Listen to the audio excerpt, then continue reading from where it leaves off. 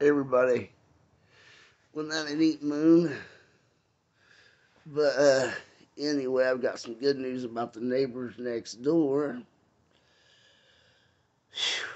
They've got two dogs over there. They've probably not given them bath in forever.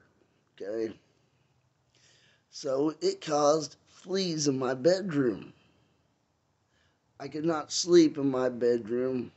We have bombed the place, sprayed our side, and that crazy redheaded Pippi Longstocking looking chick didn't do nothing like she was supposed to do.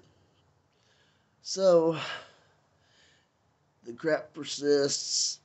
They have not slept for 3 freaking days, which means I did not sleep for 3 freaking days. I called the cops after me telling them to knock it off. This is the night before last.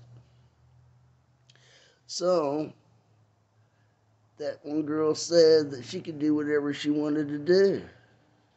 Well, I showed her that she can't do everything she wants to do or anything she wants to do. I got a hold of my landlord today. I wrote him.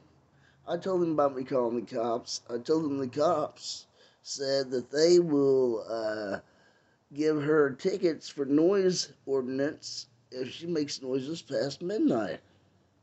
I told my landlord about that.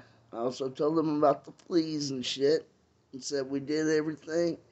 And she moved the dogs up to the living room, which is the other side where my bedroom is. And next thing I know, they're giving them a bath and they're keeping the traps shut.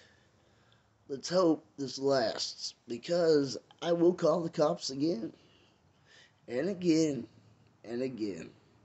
I'm done being Mr. Nice Guy. I told them not to do it. I told them not to push me. I've had it with these people.